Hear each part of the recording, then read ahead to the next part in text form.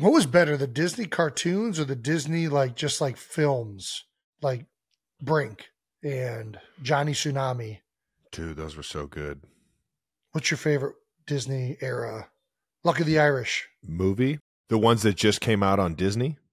Because I'm pretty sure Brink didn't like hit theaters. Yeah, that's what I mean. The ones that were just like straight to Disney Channel movies. Gosh, it's such a good one. I'd have to see a list. I really liked Brink. Brink was so good. We were big time rollerbladers in the Kelce household. Hocus Pocus was great. Ooh, Hocus Pocus. That was a good one. Top 10. Here we go. Top 10. Number 1, Smart House. Smart House wasn't bad. Dude, Smart House was so good. Xenon, Girl of the 21st Century.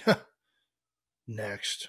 Halloweentown. Good movie. Halloweentown. I think that's the one I'm thinking of. Actually, like that one more you than... You could take the... Yeah, that was kind of like that one low-key more than Hocus Pocus, even though Hocus Pocus...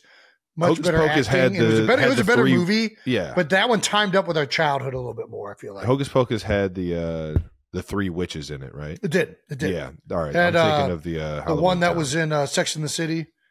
Yeah. The older one, and then the other one. Luck of the Irish. Very underrated movie. I've watched it again. It's still solid. slaps? Still slaps. Land of the Eerie. It's how he fools him at the end of the day, and being from Cleveland. Oh, dude, what is that one called? Alley Cats. Alley Cats? I don't remember that one. The bowling one. Man, that was a good one. Johnny Tsunami 11. This list is fucking... I just saw what it put ahead of Johnny Tsunami, and they are missing the mark. Even Stevens movie. What a great show. That Shia Even LaBeouf? Stevens, I was going to say, if we're talking movies, there's that. But if there's shows, I always wanted to be the older brother in Even Stevens. There's an older brother in Even Stevens? Yeah, he's the... I remember the older sister. No, he's like the sports god. He plays every single sport. And they have like a banner of him in the gym, and he still goes there. And he played more than 3 sports, and I always wanted to do that. Yeah, so that's pretty much it. All these other movies are terrible. This is a tough critic. I'm sticking with Brink. I'm with you. I think Brink was probably one of my favorite. For sure. For sure. Yeah, so you're going to win the award. This is great. You all can vote at this link right here. Yeah. What do you get if you win? Dude, I didn't even know this was an award.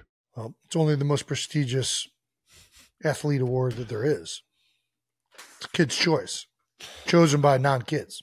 What else could you want in life? That's a good point.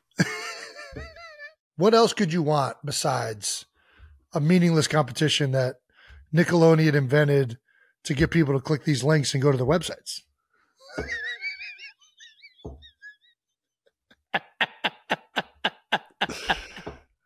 It's so real. It's so real.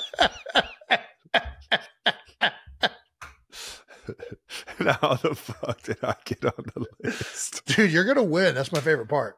Shout out to the kids. Shout out to LeBron James, Steph Curry, and Pat Mahomes. Let's go. And our 2 soccer friends, Lionel Messi and Cristiano, who I haven't met, but I'm going to call you my friends because I respect you guys as crap.